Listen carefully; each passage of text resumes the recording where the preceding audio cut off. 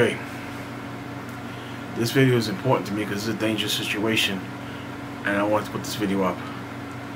A lot of people don't know about this, so could help others out in the long run. I have different videos on electricity. I even have a playlist, electrical playlist. You guys can take a look at that, see if it helps you out. One of them, large panel, 500 amps, I don't know. Took the face off, give you a general description of it, what to look for if the electrician's there, if he's charging you, what he's talking to you about. So you kind of get an understanding of what your bill says. Okay. The breakers go in a service panel. In the service panel come either up or down. Even could be sideways, it doesn't really matter, but most of the time you see them up or down. They call them legs, where the power comes in from the street or exterior service panel if you have a sub panel inside. This is a sub panel we're looking at. If you don't have a panel outside and you got direct current going to this panel and you don't have a main breaker or shut off, this could be a very dangerous situation. So hence I'm putting the video up. Either way, you got a rail where the breakers usually clip on and snap into the bus bar. The bus bars where the legs come in and they give current to the bus bars. Okay, there's usually 2 per panel. There can be more depending upon if it's for factory machinery, stuff like that, commercial grade. Okay, but for the house, for condos, apartments, things like that, you'll see just 2. Okay, unless you need a 3-phase for some kind of heavy equipment like air conditioning or something like that, where they use 3-phase. Okay, then you'll see 3 legs, but you usually don't see more than 2. That's the average. Okay, for normal situations. This bus bars is supposed to be clean, nice and neat. If they're corroded, dirty, got black marks on them, like they're sparking, they're arced, that could be a dangerous situation. Okay, can actually heat up the breakers, heat up the bus bar, and could get worse. So hence I'm putting the video up.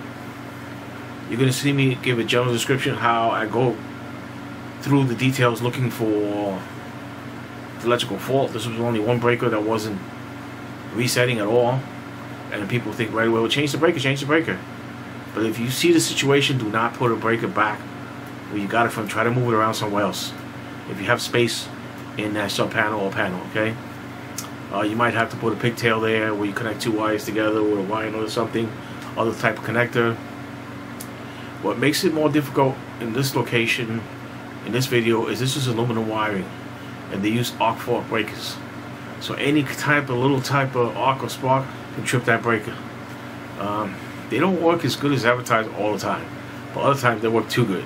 So it's crazy. Anyway, I hope you guys enjoyed the video. It's basically a dangerous situation, and if I see a situation like this and I can make a video, I will definitely pull it up. Alright, I'll talk to you guys in the next one. Bye. Okay, I want to make this little video for you guys. Let's open this up. Yesterday I got a call at just after 8 p.m. and I got over there, and the fuse on this side kept tripping. And usually I'll ask the tenant or the client, whoever it is, we're using something.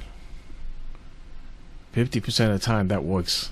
Oh yeah, I was in this room and I was using this. I'll unplug it and find out it's a surge protector, a bad light fixture, socket that's not working. Usually directs me directly to the problem location or the issue. The other 50% of the time doesn't work.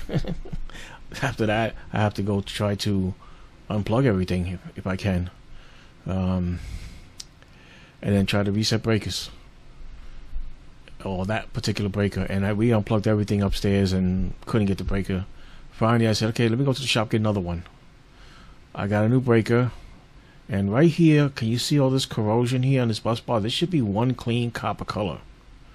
All these black spots here, like water hit it more than one time and it just got corroded.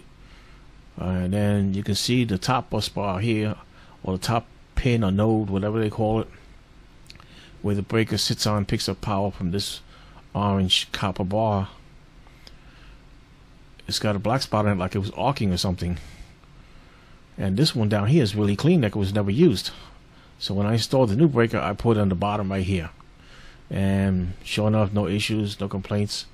I took the 2 pictures and I sent them to my electrician. He's a master electrician, and his father's a master electrician, family-owned business. They're really good, they're reliable. So he's gonna come take a look at it tomorrow, see what's going on. But if you're a maintenance personnel, or even you own your own location, you see something like this, get a qualified personnel to let you know if something's going on here. You don't want sparks in this box, because between here and the breaker, there is no breaker unless you have outside breakers. Thankfully, we have external panel outside, 300 amp for 3 locations, and then this is a 100 amp service here indoors in this particular sub panel per unit. So thankfully we do have that. Some locations don't. So if you see something like this and you don't have a breaker between this sub panel and another panel, you could be asking for issues. That's why I'm putting this video up. Okay, good pin, bad pin. Even the bus bar doesn't look good, and having sparks back here can cause a fire. Let's see what we got. The next one we do. I only took 2 pictures this day because I look at this and I was like, this is crazy. On this side is the same thing. Like somebody was actually using a breaker here. They said same problem, and they did what I did. They put the breaker on the bottom. Late coming in is where the power is coming in from the external breaker outside, the external service panel. And there should be a leg on the other side. I don't know if I can see that. Oh, there it is right there. It's kind of hiding. There's the other leg. Okay, so this might go halfway and the other one might come halfway. They might split right here. Sometimes you see one on top, one at the bottom. This is just this particular panel. Either way, you can see that looks really bad. I didn't want to bother the electrician late at night. You know, he's got his life also. So basically, I waited this morning after 10 o'clock and then just text him. He texted me right back. He said he'll be here tomorrow. Take a look at it. Let me know. Can they turn off the external breakers, clean it up, or does it need to be changed? I got nervous when I saw this. I actually told the tenant not to use, like if he has a washing machine or a dryer, don't use it.